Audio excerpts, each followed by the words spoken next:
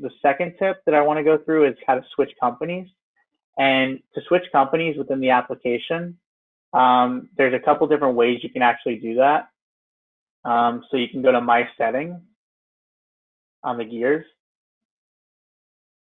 and you can click the company and click the three dots right here, and it'll take you to your list of companies. So within your list of companies, you do have the ability to create a new company from here, or you have the ability to switch companies. So I'm going to go ahead and switch to my company's default company. I click OK, and then I click OK again, and it restarts the application.